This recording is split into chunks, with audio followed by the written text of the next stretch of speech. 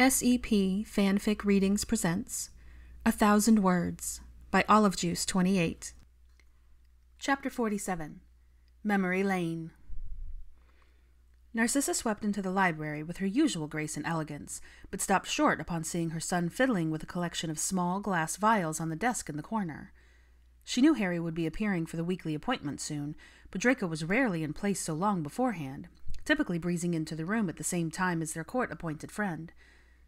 "What are you doing, dear?" she asked as she approached, noting the small crease in her son's brow and the slight downturn of his mouth. He looked up then, his features smoothing out as he met her concerned gaze and smiled. "Just making sure I have everything for Potter." Narcissa glanced down at the dozen or so fragile tubes and noticed that they were each labeled in her son's neat looping script. She picked one up carefully and tilted it to read the writing, which said, "Valentine's Day." "He needs memories for Alcott, for him to show Hermione's parents," Draco explained, and his mother nodded in understanding.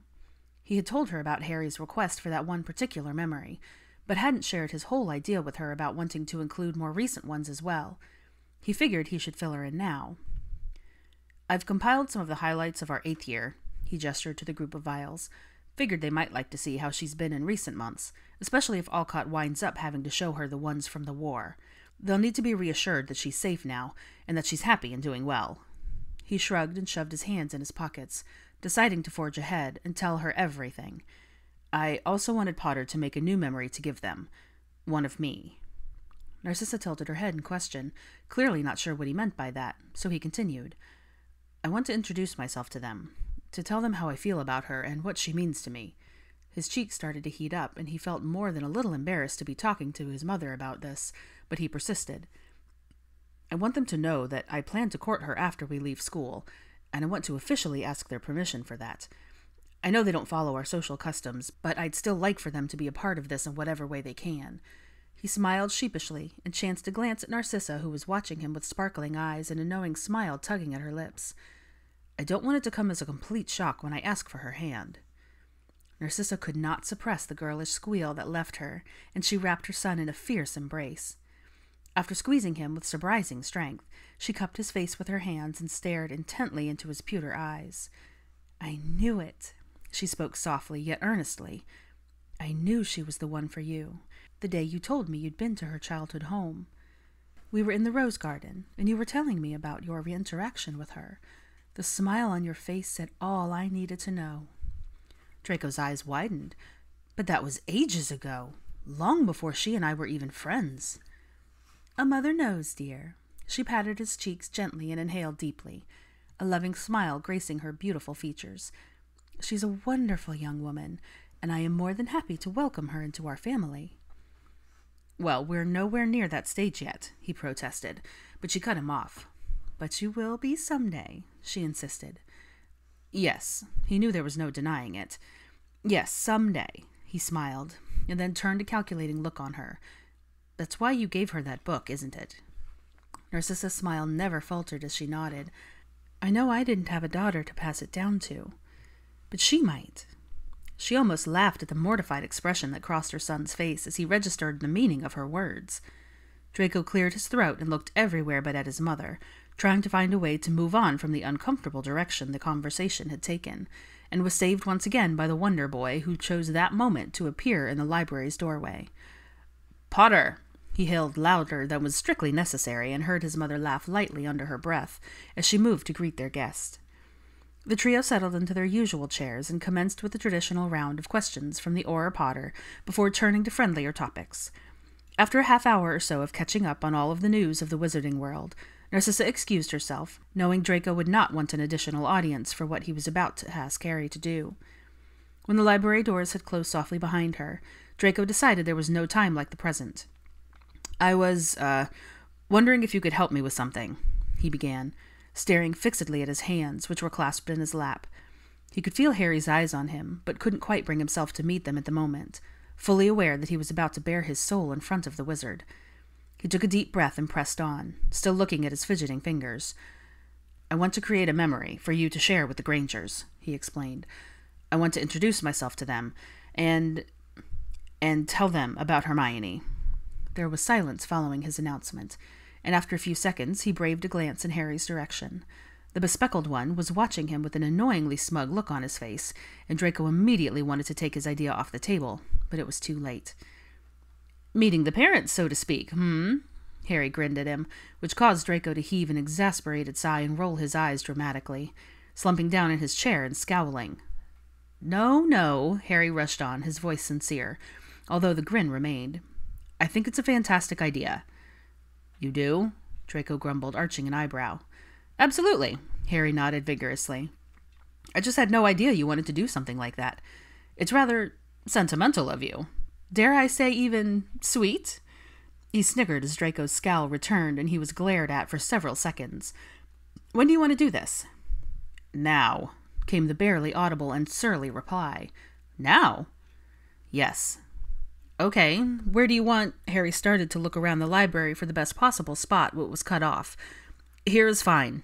Draco sat up straighter and seemed to gain back some of his confidence now that he knew Harry wasn't going to take the mickey out of him for it. "All right." Harry shifted his chair a little so that he had more of a direct view of the pale blonde. "Whenever you're ready." Draco closed his eyes for a moment, took one more calming breath, and then focused his complete attention on Harry, or, more specifically, a spot right over Harry's left shoulder, since he thought it would be horrendously awkward to declare his feelings for Hermione while staring into his former rival's eyes. "Hello, Mr. and Mrs. Granger. My name is Draco Malfoy." He paused and cleared his throat as a sheepish look crossed his face. "I'm sure Hermione has mentioned my name once or twice over the years, and probably not in a very complimentary way." He chuckled wryly. "But that's okay. I deserve whatever she's told you tenfold. I was a right git to her for a lot of years, truth be told, but we've made amends." He stopped again to collect his thoughts. "Your daughter is an incredible person. She is kind and compassionate, friendly, brave, and extremely loyal. She's brilliant, too. She's bested me in pretty much every class throughout our entire schooling." He shook his head in mild chagrin. "She's a powerful witch, more so than most other magical folk I've encountered. And she's terrifying when she's angry." Harry snorted in agreement then, unable to stop himself, and Draco smirked in response before continuing. "She's a little obsessive sometimes, and can be a bit stubborn, but she would fly to the moon and back if she thought it would help someone she loves, although probably not on a broom." Both he and Harry chuckled, knowing it was true. "She has the biggest heart and the most beautiful smile. It lights up the room." His face took on a faraway look and his voice grew soft. "She brought hope back into my life after several years of darkness, and has made me happier than I have ever dreamed possible. She's changed me from the inside out and made me a better man." His voice hitched and he blinked a few times. "I still think she deserves better, but I'm not about to let go of the best thing that ever happened to me. I'm still working on becoming someone worthy of her. I love her, and I plan to love her for a long time, if that's all right with the two of you." Draco shifted his gaze so he was looking directly at Harry now. "I would like to pursue a formal courtship with Hermione once we leave school.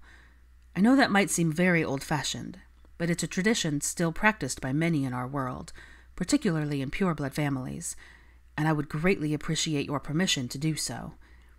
He looked earnestly at Harry for a second, completely lost in this one-sided conversation before looking down and clearing his throat again. He focused once more on the spot to Harry's left. "I hope, one day soon, we'll have a chance to meet in person. Until then, I've sent several of my own memories of Hermione to Alcott so he can show you how she's doing here. He's a distant relative of mine, and a renowned expert in the field of memory charms and the reversal of their effects." He felt his eyes sting and his throat get tight, but he was determined to make it through this.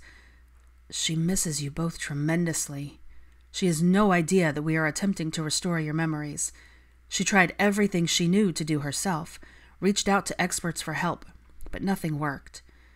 I want more than anything to give this to her, to give her back her family. It's the only way I can think to show her how much I appreciate all she's given me." He swiped the back of his hand across his eyes and let out a watery chuckle. "I'm honestly not usually like this. Ask Potter." He nodded at his accomplice. "Too right," Harry muttered while blinking in his own eyes furiously and trying to dislodge the lump from his throat. So I guess that's it, Draco said, sitting up a little straighter and clapping his hands together. I just wanted to introduce myself and let you know how I feel about your amazing daughter. And I hope we'll get a chance to talk soon, in person. He smiled a genuine, if more than a bit relieved, smile and nodded an indication to the end of his thoughts and insights. That was great, Malfoy, Harry grinned, genuinely impressed with everything that had been said and how spot on the portrayal of his best friend was. He had known the two had grown extremely close, but Draco's monologue showed the depth of his awareness of who Hermione was as a person, as well as how much he cared for her. Although the thought was still mildly unnerving, he had to admit Draco Malfoy was a perfect match for the curly-haired witch. Draco handed him an empty vial, already labeled simply with his first name, and watched as Harry's face took a more serious look as he concentrated on the memory he wished to extract. Touching the end of the wand to his temple, he pulled out a thin, silvery strand and swirled it into the glass container, stopping it securely. He then pocketed all of the vials with a satisfied huff. "Right then, all set," Harry announced cheerfully. "Hopefully they'll view it with an open mind and not immediately demand my head on a spike for all they probably know about how I treated her previously." Draco grimaced and scrubbed his hands over his face. "You're not the same arrogant brat, Malfoy. If Hermione can accept that, I'm sure her parents will. Plus, I doubt they know everything about what went on over the years. She probably only told them the big stuff, like the time you had to go with us into the Forbidden Forest for tattling, or the time she punched you in the face, or the time you got turned into a fluffy, bouncing— Yeah, I get it," Draco groused, shoving Harry in the arm as the two made their way towards the hall.